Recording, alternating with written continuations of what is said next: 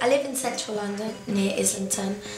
I grew up and went to Italia Conti from the age of 3. I did dancing, ballet, tap, jazz and drama. So by the time I was 12, I knew that's what I wanted to do. What do you suggest I wear then? All there is to do as an actress is to work on your craft, so I'm constantly down the Actors Centre or taking lessons or doing workshops at schools and trying to give back to the community. Well, how about you save your breath? You're going to need it to inflate your date later. So I sip his drink as I hold his gaze. You don't want to rush in, do you? Annie Davis, I'm arresting you for burglary.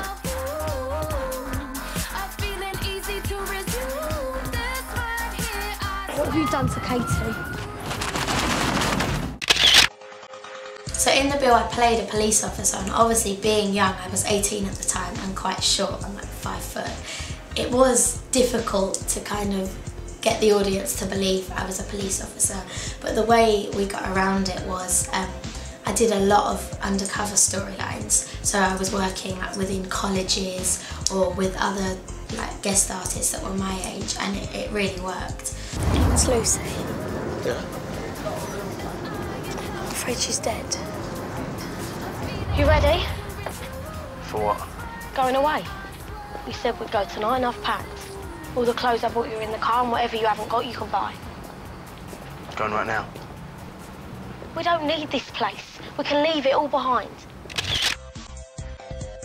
I learned an awful lot. Being there at 15 was difficult, but I don't think I'd have it any other way now. I learned so much, maybe even more, being on a soap, because it's such a huge turnaround and you're working with actors and actresses that have been doing it for years. It was a massive, massive learning curve. Come to gloat? No? Hey, I heard about your boyfriend. That really sucks. Yeah, I thought only high school boys were jerks.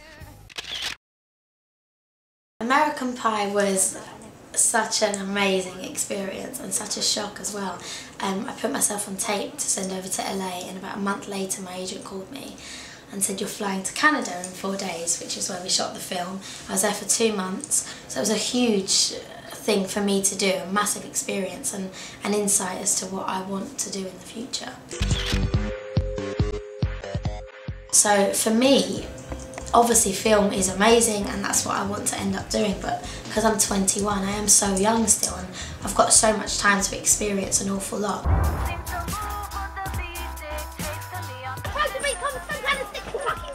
I didn't do anything. Then why am I attached to a fucking chain? Get out! Now I need you to understand. Understand why you shot him? Is that what you've got planned for me? Why is it men like you never take the blame? I am recognised, I'm still recognised from EastEnders, which is strange for me, obviously, because I left there so long ago. But of course I enjoy it, it is part of the job, and to be recognised and appreciated for something that you love doing, that you call a job, it is an amazing feeling.